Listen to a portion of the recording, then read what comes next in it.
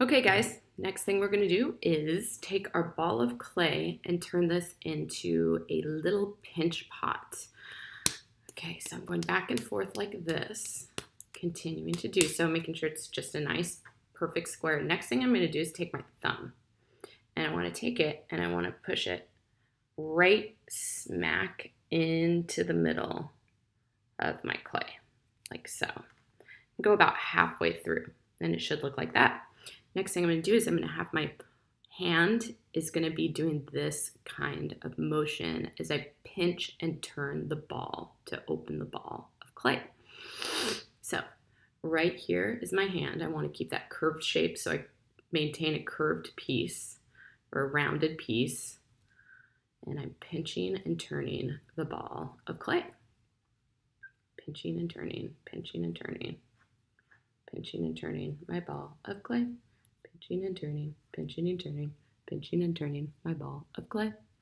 So here we go.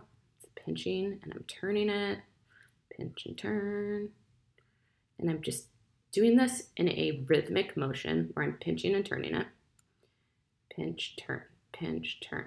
And the reason for this is we want to make this consistent, have consistency all the way around it.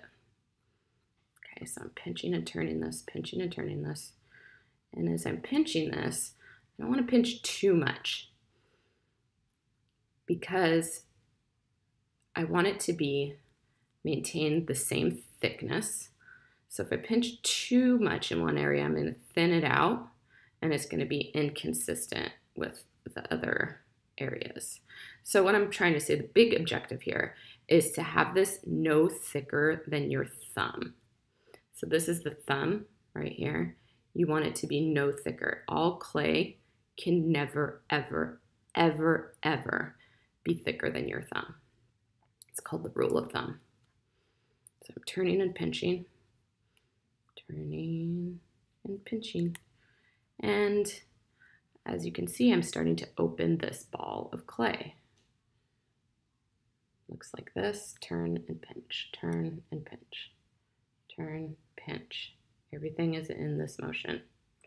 Now, got a nice shape here. I'm liking this. I can take my piece, I tap the sides to make it even and all around the top, and I'm gonna check it some more. Make sure it's nice and thin, or nice and thin, not too thick. Okay, I'm really cognizant of the bottom of it, and I want to check to see what that looks like.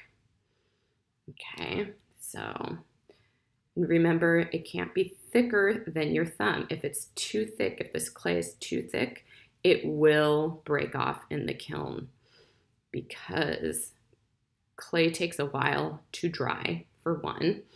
And when it gets in the kiln and it starts to fire, what happens is that water inside of your clay is going to boil.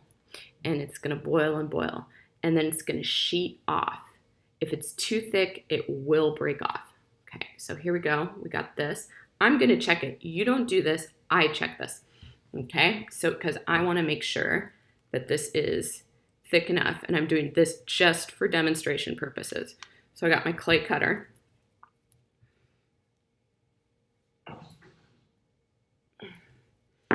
So if you were to imagine this cut open, this is about the thickness of what it should look like. Just like this, okay? No thicker. Okay, and that is how you form a pinch pot.